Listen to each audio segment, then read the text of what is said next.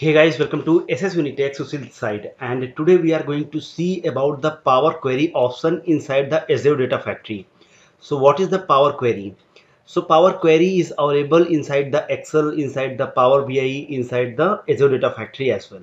We can also call this as the Wrangling Data Flow. So this is the special type of the data flow by which we can do certain transformation and we can modify our data as per our requirement. So go to on the browser and we'll try to understand the requirement first. So here we have this table, which is the sales table. So what is the requirement? So here we can see the sales data.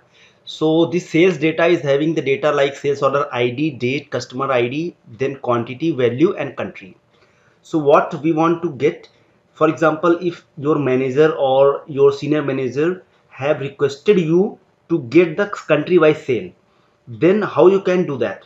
Or you can directly write the query here and you can get the data, or you can do the same thing inside the Azure Data Factory. If that data is going to required on the daily basis, then you can create the Azure Data Factory for the same. So in the output we will be going to have only two columns. First is the country and second is the sum of this value. Let me go in the browser, and here before going to, so here we can see the option for the Power Query. So before going to implement the Power Query, let me go inside the YouTube. So inside the YouTube you can search for SS Unitech. So once you will search SS Unitech, then you will get my YouTube channel. So you can open this one, and after this you can go in the playlist. So in this playlist you can scroll downside and here you will see the playlist for the Power BI tutorial for beginners. So let me open this one. So this playlist you can open, and here you can directly jump on the video number 5. So here we have started implementing about the Power Query editor. So this Power Query editor is nothing but the Power Query which is inside the Azure Data Factory as well. So here we have explained each and everything which is available inside the Power Query. So you can see the edit rows in the next video, then append queries, then edit columns, then column data. So all these videos I have already recorded here, so you can watch and you can implement as per your requirement inside the Azure Data Factory. So let me go here and quickly try to implement the scenario which we have discussed. So let me try to add the new Power Query here, and once we have selected this Power Query, let me call this Power Query as customer sale by country. Now once we have done this, then here we can observe we have two tabs. First is the setting and second is the parameter. If we are going to have any parameter inside the data set, then those will be appear here, otherwise we will not see anything. So let me go in the setting. Here we can add one data set or more than one. So here we can see this data set. So as we have already created the data set for the same, so let me try to use that one. So that is the data set sales Azure SQL. So this data set once we have selected, it will be going to open in the Power Query editor option. So that is going to load soon, so we have to wait. So here we can see that currently not all Power Query M function are supported for data wrangling despite being available for authoring. So it means we cannot use all the M functions that we have seen inside the Power BI tutorial video inside the Azure Data Factory, but most of them we can use. Here we have added this data set. So if you want to add another one, you can click on this plus symbol and you can add another data set as well. So for example, if you want to select this sales.csv, then that will be going to load as well. So here it is loading as we can see. So here we can see under this ADF resources, we will see two options. First we can see data set sales, and second for this one. So I'm not going to use the second one, so let me quickly delete that.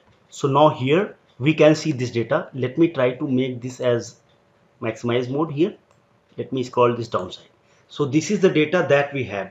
So what we want to do with this data, we want to do the group by on the country and sum of the value.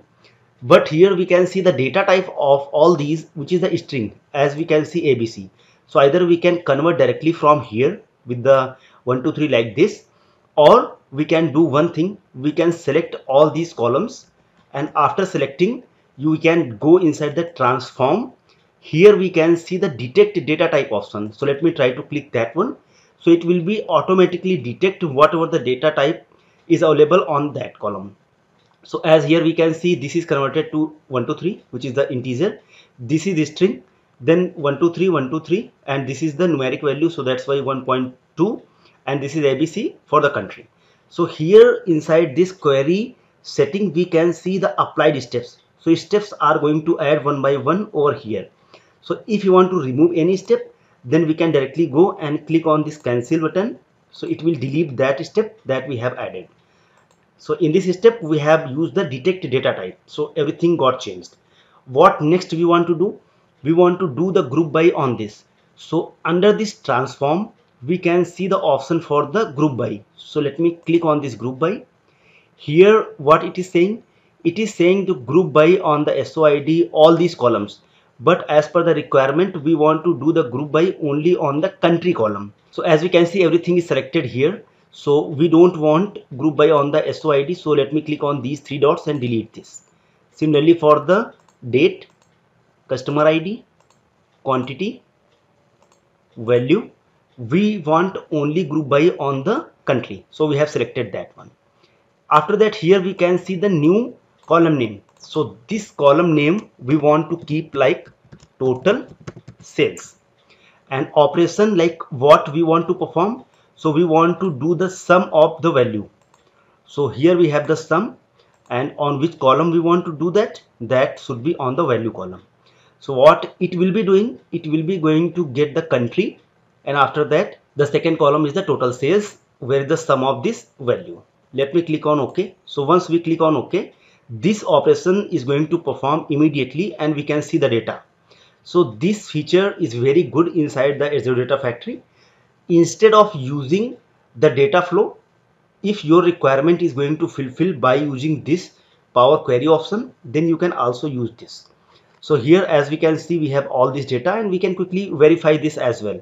Similarly, here we can see one step is also added, and this step is saying group by. So this we have done. So after making all these changes, this is your final data, and here we can see this user query. So if you want to rename this, so here we can rename and call this like sales by country, like this. So this will be going to updated with the sales by country. So here we get a warning, and warning is saying Power Query is invalid. Could you find user query in matchup and user query mandatory in Power BI? So after this, here we have certain limitations. What is the limitation? Like if you want to update this, which is the user query name, then we cannot do that. Here we have the option to update it, that we can see here, we can edit and update, but it will not allow over here. But inside the Power BI, we can edit that. Now let me try to publish this. So this is in progress. Publish is completed. So now here we can go, and now let me try to add a new pipeline to execute this Power Query that we have created. So new pipeline is here, and inside this, if you can go in this Power Query, let me try to drag and drop this Power Query activity. So this Power Query activity is used. Let me try to on this debug option. So it will take a little bit time. So this Power Query will be going to execute the Power Query that we have created, sales by country. So the purpose is very simple. We want to load that data into the output folder of this blob storage, and by which anyone can access this. So this process we want to do on the daily basis, so we can create the pipeline as we are going to create and schedule that. So here, if we can go on the setting, then we can see the Power Query.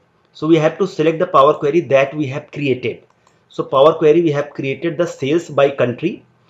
After selecting this, like this is the source we have seen, but whatever the sink by which we want to keep the file, so we can directly go in the here in the sink, and here either we can select the existing data set, or let me try to create a new one. So new data set, it is asking like on which location we want to keep the file. So I want to keep the file on the Azure blob storage.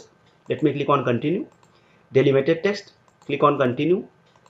Let me call this as sales by country. Link service we have already created, so let me select that one. First row as header, we can browse the path that should be output folder. Let me click on OK. So after making all these, we can click on OK. So what will be the file name that we need to select now? So let me minimize this. So here we can see the other options. First is the edit. Once we click on edit, then it will open this in this format, and here we can modify this data set. Next we can see this property window. So once we click on this property window, here we have the option to select the file name. So let me try to use the single file. Once we are going to load that into single file, then partition that should be single, so we can set that. The file name, that is the sales by country dot csv. So after doing that, we can go in the option, we can see all these options inside the mapping. Now here let me try to use the auto mapping, or we can disable it, and here we can specify the output column names that we want. So I am okay with the country and total sales, so I am going to use the auto mapping. Now let me try to click on OK. So we have done with this option. If you want to delete this query, then we can delete and add a new query here. Here we can see the plus symbol. So if we want to use the multiple queries here, then we can use this plus symbol, so it will add another one. And this query, as of now we have only one, so that we can see only one. And here if you want to load that into multiple places, we can do that. All these options are available here. Let me delete this. So we have done with this. Let me try to publish this. So now let me try to debug it. So once it will be executed, your output folder will have another file, that is the sales by country, and where we will see the data. So it is in progress. Let me refresh it. So here it got executed successfully. Let me go into the output folder and let me try to refresh this folder. So we should be going to see another file, which is the sales by country. Let me try to open this. So this file should have two columns. One is the country and second is the total sale that we can see. So here we can see the India, the sale amount, then the US, the sale amount, and the UK, the sale amount. So here we have all this data. Let me go here. So this is all about the Power Query activity, and this is the Power Query editor. So here let me go through few things. If you can go inside the home, then we can see the enter data option where you can insert the data. Here we can see the properties. So if you want to see the property of this query which we have selected, we can see here. If you want to make any change or the advanced editor option, so we will see everything as in JSON format like this. Let me cancel this. Here we can see the choose column, so it will select only that column and other columns will be removed. Here the remove column, so it will remove that column which we have selected. Here keep rows, everything is available. Group by we have already discussed. If you want to split any column by two, then we can do that. Here we have the option by delimiter, by number of characters, by position. So all these options are here, so by which we can split any column. Here is the option to mark the first row as header if you want to. Here we can see the data type of this, so if you want to make the change, then we can do that. If we have multiple queries and we want to do the merge on that query, we can do here.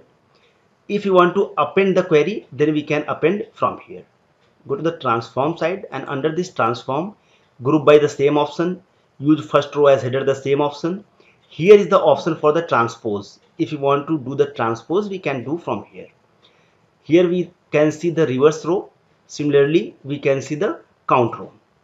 Here we can replace, if you want to replace any value by any another value, then we can replace it from here. Next we can see again the same thing. Here is the detect data type, we have already seen that. Here we have all these like pivot, unpivot. Here we can see like convert to a list. Split column is again the same. Similarly, if we can see inside the add column, so here it is going to add all columns or from a selected, so that is available. Custom column if you want to generate, index column we want to generate, any conditional column we want to generate, we can do all these. If you want to create the duplicate of this column, that option is also here.